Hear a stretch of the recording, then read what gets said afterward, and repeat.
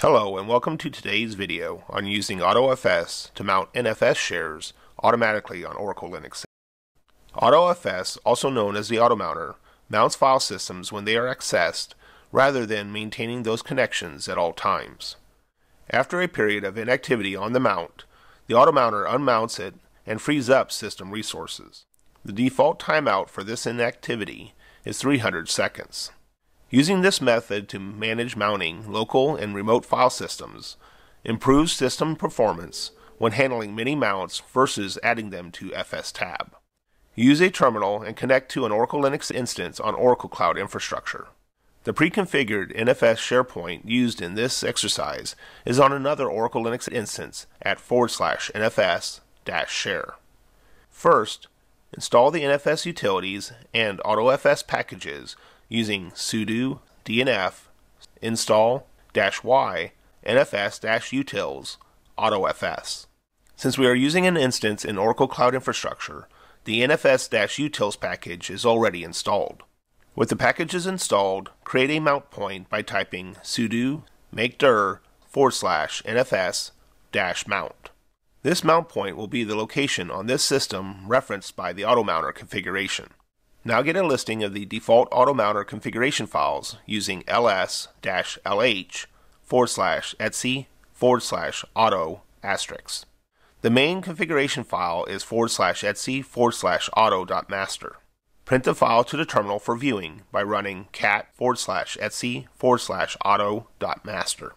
This file contains sample mappings between a mount point and a map file containing definitions of the remote file systems that can be mounted. It also contains a directive where additional mappings are dropped and included without modifying the default sample file. The files put in this directory should end in .autofs and use the standard Automounter map format shown. If the file does not end in .autofs, it is ignored. Next, create the Automounter map for the NFS share using VI. Type sudo vi /etc/automaster.d /mynfs.autofs. Add a new line /nfs-mount /etc/auto.mynfs --timeout equals 180. This creates a custom Automounter file, mynfs.autofs, in the inclusion directory /etc/auto.master.d with a mount point as /nfs-mount and references a map file called /etc/auto.mynfs. An optional inactivity timeout is set to 180 seconds rather than using the default. Save and close the file.